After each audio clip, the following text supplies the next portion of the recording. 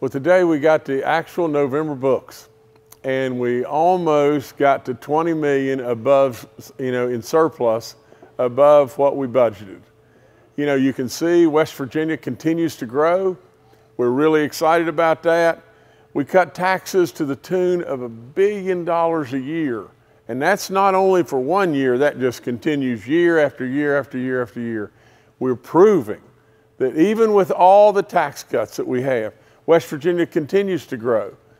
Now, my terms are almost over, but I would just tell you just this. Celebrate where we've been, but absolutely continue to grow West Virginia.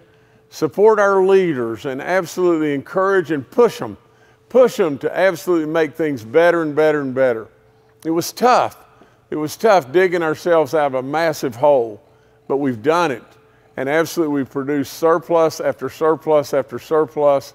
We've done all kinds of things. Today I'm at Greenbrier West. I've just come from Greenbrier East.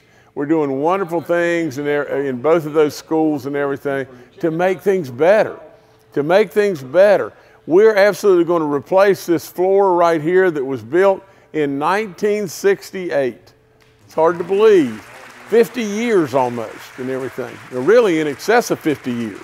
And at Greenbrier East, we're going to do, we had some water damage on the floor and lighting that needs to be done on the football fields. We continue to try to do more and more and more good, and I'm going to do it until we run through the finish line.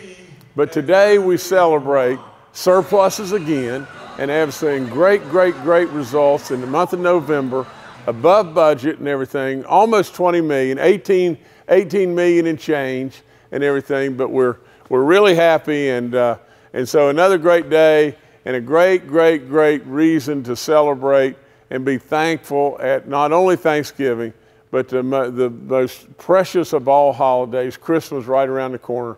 Be safe, and absolutely God bless each and every one of you. Thank you so much.